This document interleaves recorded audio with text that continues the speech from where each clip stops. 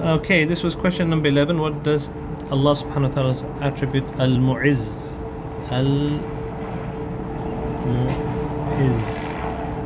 mean? And it means it's the one who gives honor. Okay, so that was the answer to that one. And there's an ayah in the Quran where Allah subhanahu wa ta'ala talks about his action of giving honor. A'udhu billahi minash shaitanir rajim. Qul, say, i.e. commanding the Prophet sallallahu alaihi wasallam, Allahumma malik al-mulk, that Allah is the Lord over all authorities. Tu'til mulka, you will give authority, man tasha, to whomever you want. Wa tanzi'ul mulka mimman tasha. And tanzi' means to take away, literally even by force. Because naza'a literally means to yank something.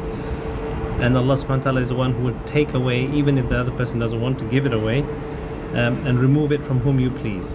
وَتُعِزُّ, and that's where the word comes from. تُعِزُّ, and you honor man tasha, whomever you want. وَتُذِلُّ, and you disgrace whomever you want. بِيَدِكَ الْخَيْرِ, indeed in your hands is good. إِنَّكَ عَلَى كُلِّ شَيْءٍ قَدِيرٌ, you are the most capable for doing everything. So just a point of note that the word Al-Mu'izz, there is a hadith which is, and the section of the hadith which is muttafaqun alayh, that is agreed upon by Bukhari and Muslim, is inna lillahi, indeed for Allah, tis'atan wa tis'ina isman, Allah has 99 names. Mi'atan illa wahida, 100 less minus 1.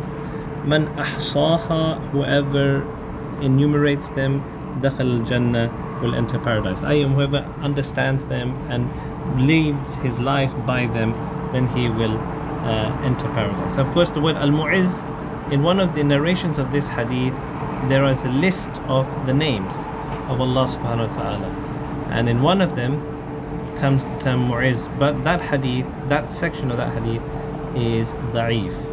So there is a scholarly dispute as to what actually are the 99 names, but this is just to make you aware of this. Assalamu alaikum wa rahmatullah.